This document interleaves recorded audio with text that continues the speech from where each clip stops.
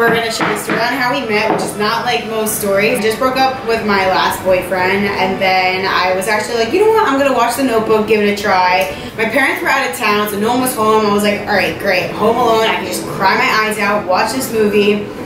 So he had just, him and his ex-girlfriend just broke up, and so he got really trashed at the bar with my sister and my sister's ex-boyfriend now, who's his best friend. And I'm just watching The Notebook casually, whatever, and then I look outside my window, you know, just at the scene where like they're like on the bed, like he's dying or she's dying for, and then I look outside my window. This one, how are you dressed? I don't know. I drank like 6 or 10 or 12 like bottles of wine that night.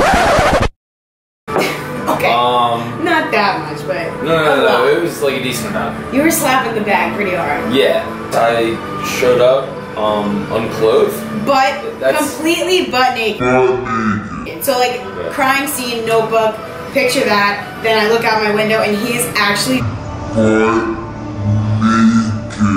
on my porch, just running around. And I'm like, oh my, who is this? So he starts literally, obviously I paused the movie at this point.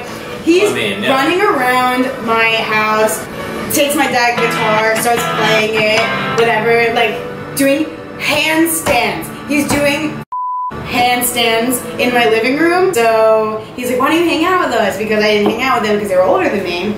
And I guess you thought I was hot. Yeah, I don't really know. So then after, I think, then we still didn't talk after that. The next day, I remember him telling my sister he's really embarrassed to see me because, like, obviously, what went on. And then, a year or so later, we all went on a cruise with, like, what, 17 or was it?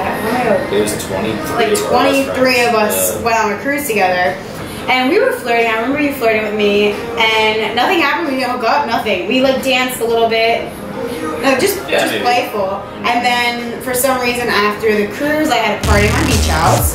And then I remember saying, I was like, none of the guys will talk to me because I'm Aaron's little sister. Aaron's my older sister. And none of the boys would talk to me because I was Aaron's little sister. And so he's like, oh yeah? And then he like, thought he was like this badass. And then I talked to her. And I've been, fucking locked up ever since. Yeah. This just goes out to the guys that like maybe are a little too afraid to talk to the girls. Like maybe you should just get really drunk and. No. Sounds a bit weird. So anyway, like if we have kids one day, they're gonna be like, how did you and dad meet? And we're gonna be like, well son, don't do it. You just gotta take your and swing it around. Alright, we gotta cut that. We have to. But it honestly is a story that all of our friends from home know, and it's just so funny now. A lot of different ways that I guess love works. Oh yeah. That's how we met. Cheers.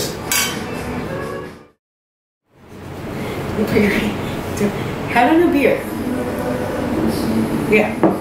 Ready? Talking about how. No, hold on. I didn't even count down. 1, 2, 3. Up for you, okay? For real. I'm gonna open it up. Oh. Hey guys, didn't see you there. Well, anyway, now that we got you. That's how you break down boxes.